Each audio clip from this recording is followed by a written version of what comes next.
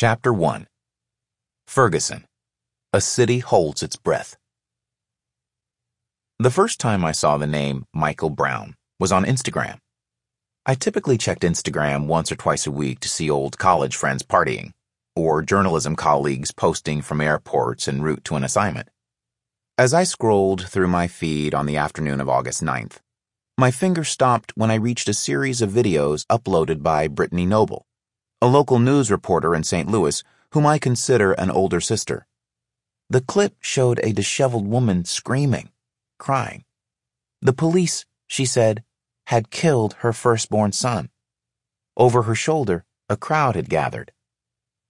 I first met Brittany, as she always teasingly insisted we pronounce it, at one of the annual gatherings of the National Association of Black Journalists. We were then both job-hungry college students, and quickly hit it off while discussing the feedback we'd received on our resumes from recruiters and comparing invites to the conference's nightly receptions. 5 years later, we remained part of a core group of friends from those conferences who stayed in semi-frequent touch as we tried to navigate entry-level journalism jobs. Brittany had graduated a few years earlier than me, and after bouncing around several smaller market television stations, she'd settled into a gig with KMOV, the CBS affiliate in St. Louis, which was both her hometown and that of her fiancé, Mike. As they prepared for the wedding, they decided to live in a racially diverse town not far from the city, Ferguson. 2 years after taking the gig in Missouri, Brittany was working weekends, giving her Friday nights to the job, and then, after a few hours of sleep, heading back out into the field for early Saturday and Sunday morning live shots. It's the type of thankless work done by many young reporters, but she was glad to be back home. The only thing bigger than Brittany's smile is her drive, and that ambition meant she was often looking for a way to stand out on the job, constantly searching for a small scoop or a neighborhood feature that her competition might have overlooked. It didn't hurt that she had connections.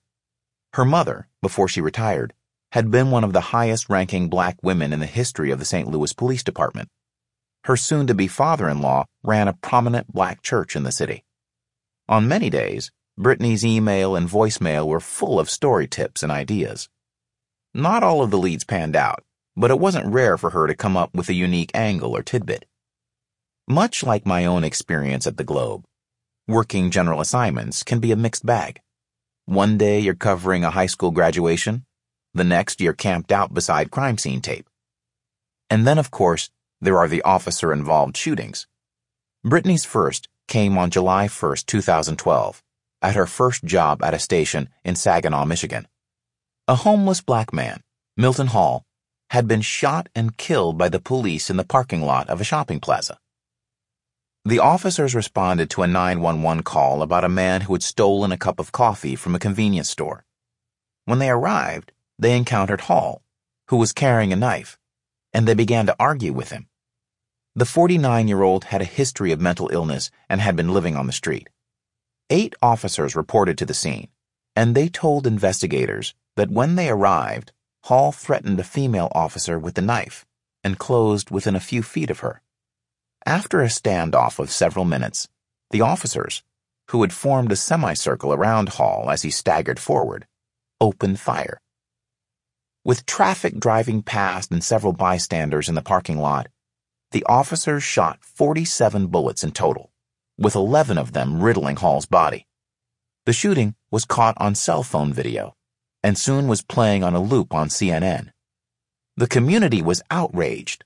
They said they were going to protest and demonstrate and blow the whole place up if these officers didn't get indicted, Brittany recalled to me years later. And then the officers didn't get indicted, and nothing happened. Before Ferguson, this storyline was as common as it was hidden.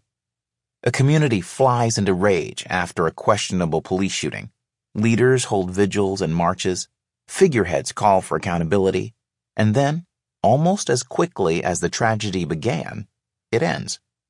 Everyone but the grieving family moves on with their lives until the next time a radio dispatcher puts out the call, "Need backup. Shots fired. Officer involved."